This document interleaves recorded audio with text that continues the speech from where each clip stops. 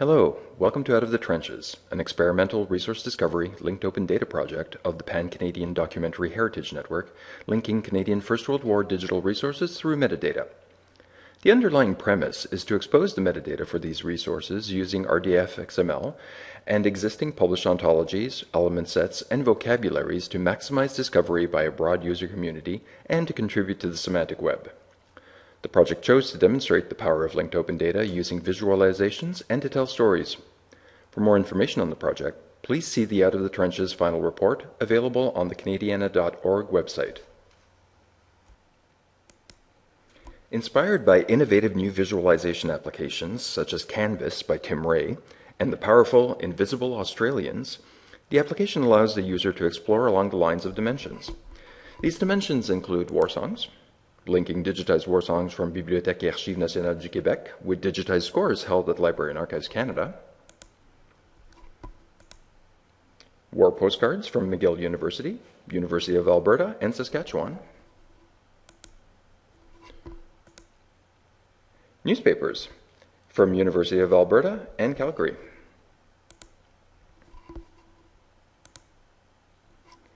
photographs from University of Saskatchewan and Library and Archives Canada, panoramas, and films from Library and Archives Canada. Exploring a single dimension, such as the Canadian Expeditionary Force, allows the user to view linked resources related to individual soldiers of the First World War. For example, one can look at resources related to famous Canadians, such as Billy Bishop, John Diefenbaker, Lester B. Pearson, or George Vanier. A particularly poignant story is that of Mike Foxhead, an Aboriginal soldier from Alberta.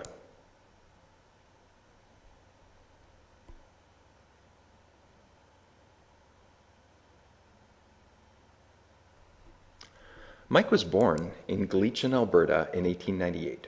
According to a newspaper article held at University of Calgary, in the Gleechan Call from February 1917, Captain Norman S. Rankin visited a dance on the Blackfoot Reserve at Gleechan and encouraged men to enlist. They did enlist in Calgary and returned to Gleechan singing "It's a Long Way to Tipperary." Mike Foxhead was among them.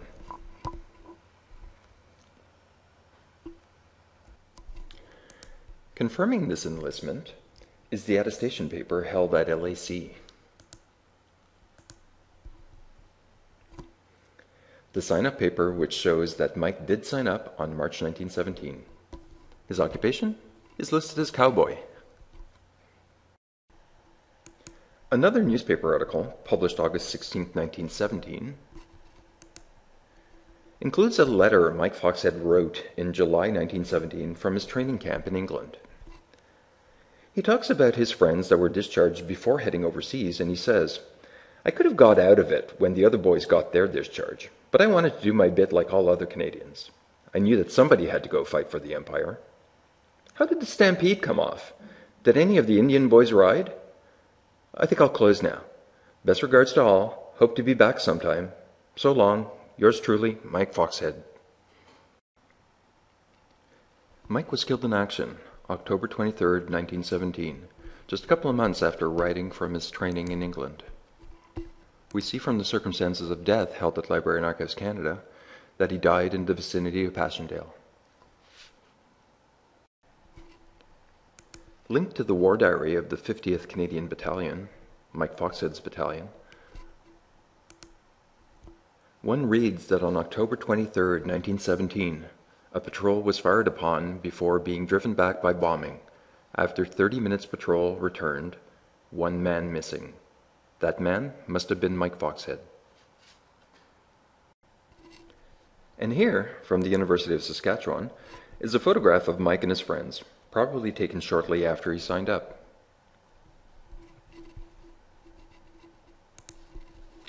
We've created an RDA authority for Mike Foxhead, indicating his birth and death place, birth and death dates, his affiliations and occupations. The user can have a look at this RDF XML for this authority or the RDF XML for any of the resources of this application.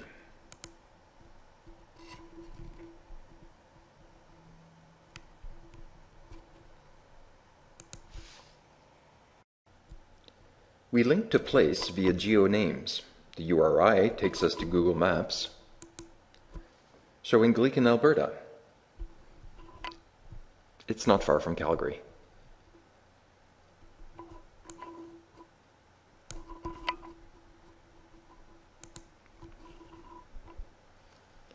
And here's a postcard from Gleekin in the same time period, showing a stampede circa 1915. Could Mike Foxhead be among them? He was a cowboy after all. We know that Mike's place of death was Passchendaele, linked here again through GeoNames. Another dimension we explored was events.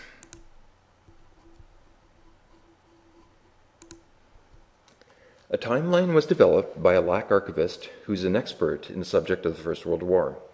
Over 40 events about the First World War from a Canadian perspective were established.